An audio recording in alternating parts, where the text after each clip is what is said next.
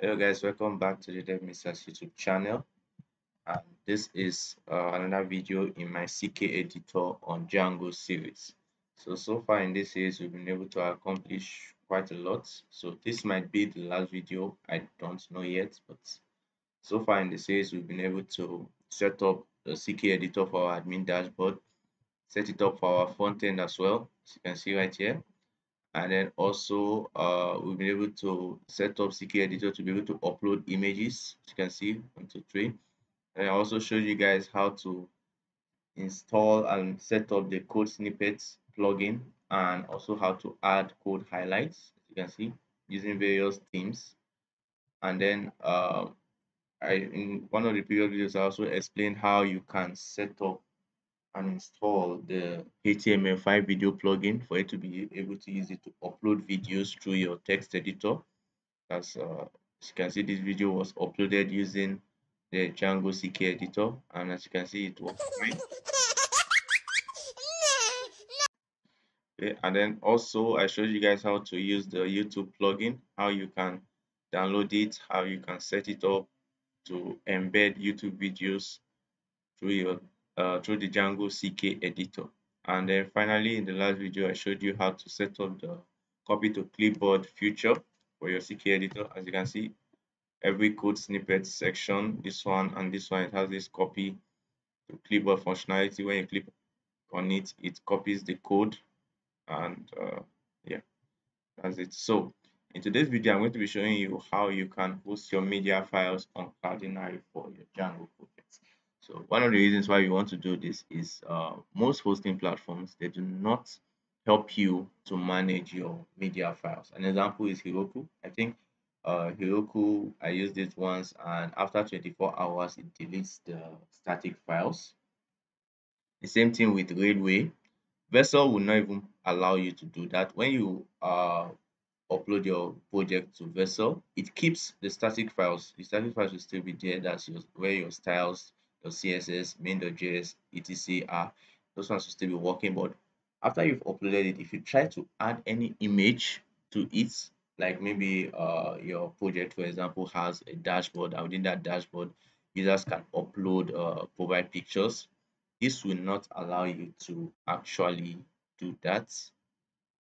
Okay, yeah, it will not allow you to do that. It will give you an error, and I will show the error in a later video. That's on another series that I am doing now. That's my best self hosting platform series. You can check that out. I'll also leave a link to it down in the description. In that series, I'm going to be showing you guys all you need to know about hosting projects on Vessel, projects such as the Django projects, the Flask projects, React project, Nest.js project, etc., and many more things. So let's focus on what we have for today, which is how to host media files on Cloudinary projects. So if you're following the series so far, you can see this is our project. Let me stop the development server for now. So as you can see, first thing that we have to do, we have to install the Django Cloudinary storage, which is a package that will help us to connect to Cloudinary platform. So just copy this, come to this place, then install it. Okay, after it has been installed successfully, you see, next thing that you have to do is, now it depends on what you want to use Cloudinary for. Like if you are using a platform like Heroku, for example, then I will advise that you store both your static files and your media files on Cloudinary. But if you are using a platform like Vessel, you can leave your static files in your Vessel and in your local storage. That's, you can leave your static file within your project, while the media files that will be uploaded by users in production environment, you can store those files on Cloudinary. So it's something like that I'm going to be doing now. So I'm going to be using this second one right here. All you need to do is copy these two, go to your settings.py, and then under here, space it right here. Right. Then the next thing, we have to confirm that this is in our project's urls.py file. So I believe we've added it in a previous video, but just to be sure, let me go and check. Yes, you can see here, it's here already. Okay, so the next thing now is we need to create an environment variable. So if you don't know how to create an environment variable, I wrote an article about it. I will leave a link down to it in the description. I also created a YouTube video on it as well. I'll also leave the link to it. So once you've gone to check out that link and then you've been able to set up environment variables for your Django project, you can come back here and continue. So what you need to do now is create an environment variable and call it development. Give it a key of environment and a value of development. So as you can see, I've done that already here. Where is it? See it right here. So give it a key of development, not environment. So development. This we are just using this for us to be able to differentiate between our development environment and our production environment. When you hosted it, if you're adding this environment variables production environment, this value will be production. So the next thing that you have to do now, you have to copy this and paste it in your settings.py below your static files configuration. That's right here. So that will be here under media routes. So you paste it in like this.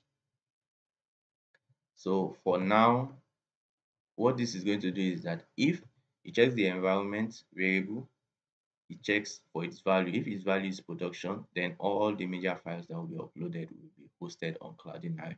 While if it is development, they will be hosted right here. The reason for this is that Cloudinary is like we're going to be using the free tier of Cloudinary, and while testing, we're going to be uploading bunch of unnecessary images that you just want to use to test. You don't want to be wasting the space by uploading those images to Cloudinary. So when you do it this way, only during your production environment, that's when the images will be hosted on Cloudinary. So next thing I have to do is go to the Cloudinary platform and create a free account. I will leave a link down to it in the description as well. When you go there and you create a free account, you can create it with GitHub or your Google account, or you can also use a email and password. So once you created it, if you go to the dashboard page, you have access to cloud name, API key, and API secrets. So copy these three values and then create environment variables. Look at it: cloud name, cloud API secrets, and cloud API key. Copy them and place the values in here. So I'm going to pause this video for a second so that we add mine. All right, we're back. I have added mine to my env file. So the next thing that you have to do now is copy this configuration settings and paste it in settings.py. So I'll just paste mine. Okay, it's already here. Just paste it below your database configuration setting. So what this does is that it checks your environment variable for a key, that's cloud name, cloud API key, and cloud API secrets. So it gets those values and place them here. This will be the values that you copied from this part right here. This is the cloud name, this is the cloud API key, and this is the cloud API secret. So remember, like I said, that the way it works, whenever this value that's in your environment variable is equal to production, is going to hit this right here. So that means in a production environment, it's actually going to be like this. Let me comment that out, place it like this. So this will actually be working because in a production environment, you will set this to production. So it's actually going to hit this. So I already did that in my env file. So I'm trying to mimic a production environment. So let me comment this back.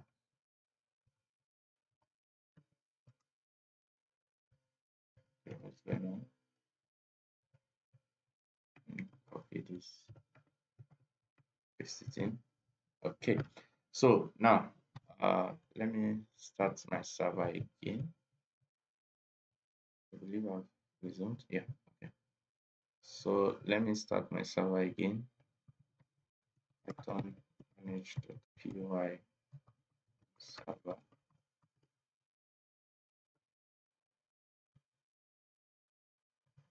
Okay, so the server has been started again, and Let's test it out. Let me refresh the page first of all. Okay, so I'm going to be uploading an image here now. Okay, so let's upload an image. Um, let me see which one am I going to use. Let me use this one. Uh, yeah, let me use this one. Okay. So to remember, click on this place to send it to the server.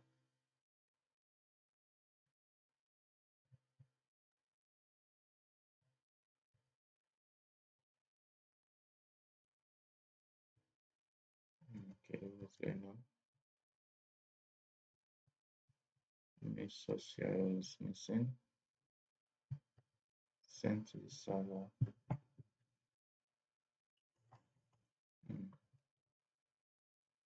Okay, I believe it was just my network. So now we can add.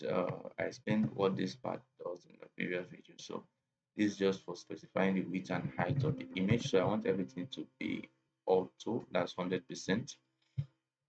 So now click on OK. You can see this is the image right here, right? Try and add the text. Oh, it's like the image is kind of large. That's why it's taking just a bit of time. Testing Cloudinary hosting. Okay, so now let's click on submit. Okay, as you can see, the should I say the object has been created. That's the post has been created. Look at the text, and this is the image, right? So now if you go to let me go to my Cloudinary account. Um,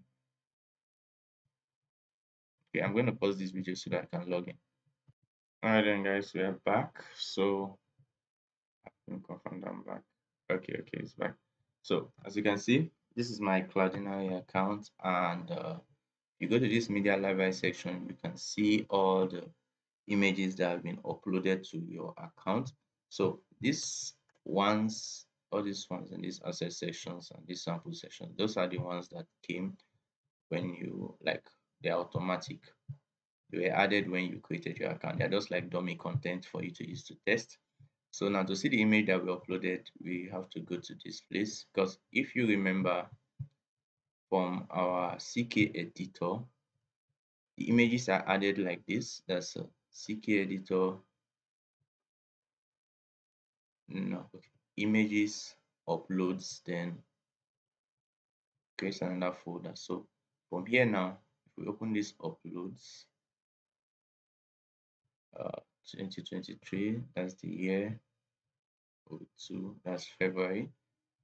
Then which one should it be? Okay, so this is right here. This is the image that we just uploaded. So let's give it a second and it should open up.